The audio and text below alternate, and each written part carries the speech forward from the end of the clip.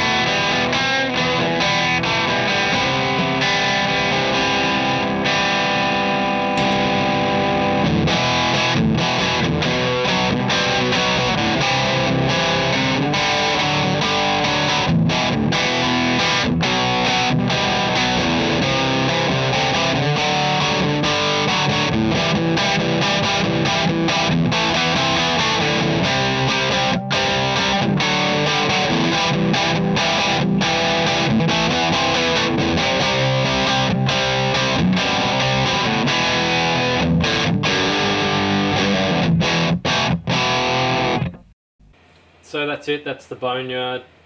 Check it out on madbeanpedals.com. It's got a good brown sound, martially sort of tone.